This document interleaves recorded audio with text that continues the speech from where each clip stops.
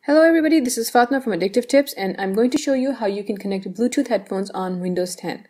Before you start, make sure that you've read the little manual that comes with your Bluetooth headphones.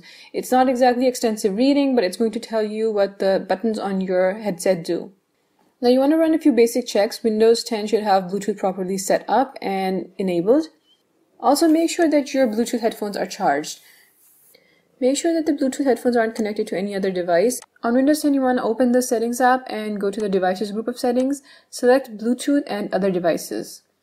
On the Settings app, click the Add Device button, and when Windows 10 asks you what kind of device it is you want to connect, you want to select the Bluetooth option at the very top. Press the button on your headphones that allow it to enter pairing mode.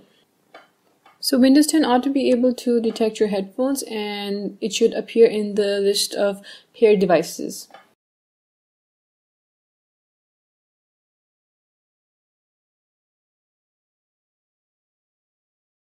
If for some reason you can't connect the headphones from the Settings app, you can go through the control panel and try that. Open the control panel and go to Hardware and Sound, Devices and Printers.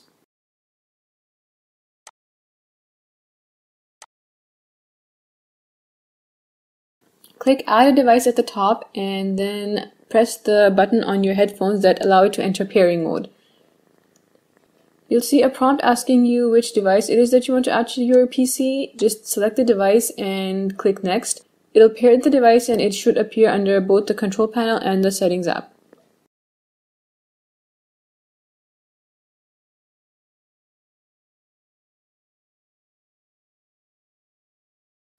This works for both Bluetooth headphones and speakers. I'll see you later with more tips and tricks for Windows 10.